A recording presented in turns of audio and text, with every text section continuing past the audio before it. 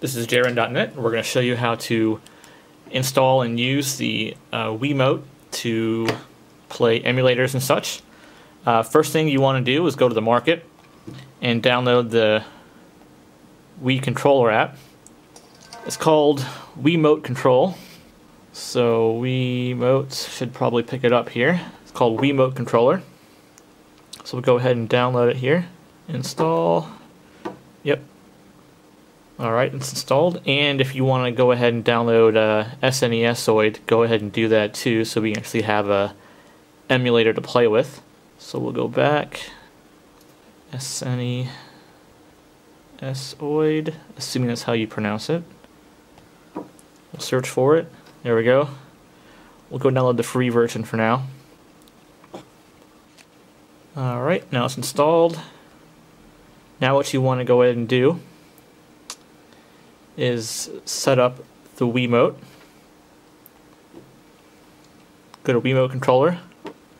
You need to enable the controller, or the input for the Wii. So you want to enable it. Yes. Then go back to language and input. Change current input method. Wii controller IME. So now we'll open up the Wii controller again. The Wii controller app. Push the sync button on your Wiimote. Make sure Bluetooth is on your transformer. Click init and connect. And it should connect in a second. Found one Wii remote. And then if you watch the screen here, when I push a button, A, down, right, up, left, it's got it. So now you want to make sure that the Wiimote is selected as one of the inputs. Wii controller IME.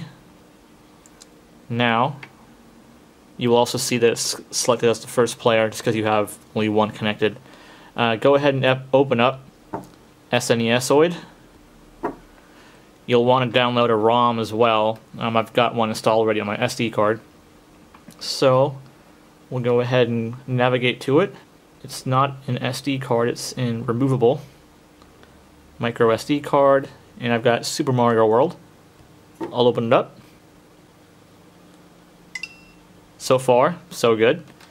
Now we want to configure SNesoid to use the Wiimote. So go to the settings,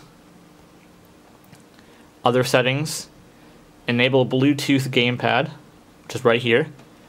Now you want to go back and change the input mapping, the key mapping. So select key mappings, and ideally, if you're playing Super Nintendo at least, you'll want to get the classic controller adapter, so you have like the 4 buttons on the right, because the Super Nintendo has A, B, and X, Y.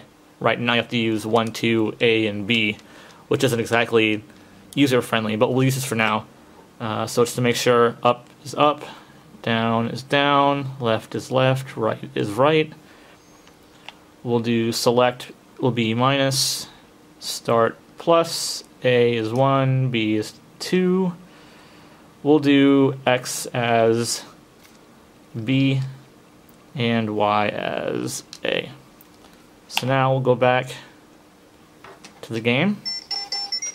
Go ahead and click start, start playing using the Wiimote.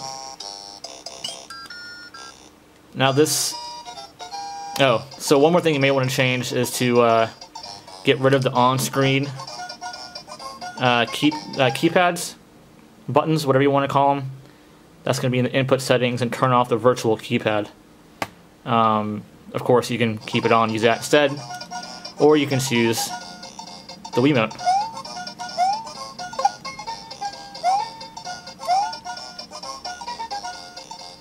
There you've got it, a working Super Nintendo using a Wiimote on the new Eee Pad Transformer.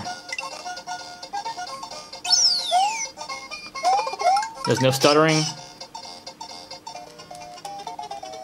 Everything's playing back fine. The sounds great. Gameplay is good. I haven't tried it yet on more intense games, perhaps like Mario RPG. I can't remember any other games right now, but there you have it. Enjoy.